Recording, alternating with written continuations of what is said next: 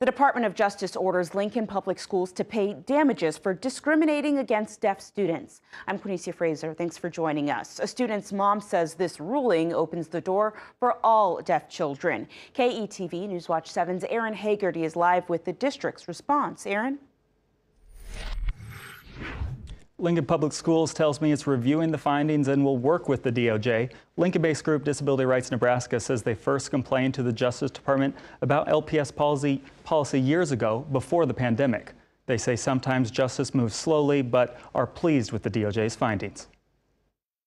So my mind was set that I wanted her to go to our neighborhood school because I felt that it was important for Ella to have that bond with her neighbors here and with her sister going to the same school. Vicki Campbell says in kindergarten, her daughter Ella didn't get what she needed at the elementary school closest to her.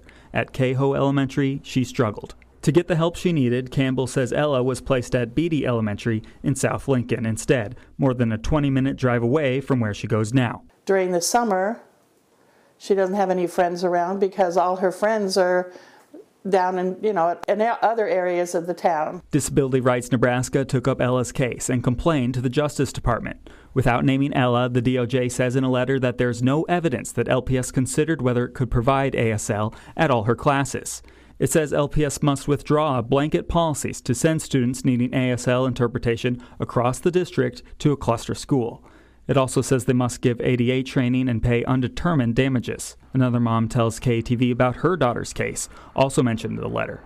She says LPS tried to move her daughter to Lincoln Southeast from Lincoln Southwest for her senior year, despite not knowing sign language. She lost her hearing because of brain tumors. She didn't know a soul there. She didn't know a teacher. She didn't know anything.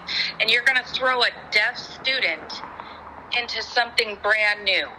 I wasn't going to do that for her. Both parents celebrate the DOJ's action. And it opens the door for all deaf children. Deaf and hard of hearing children should not be treated differently than their peers.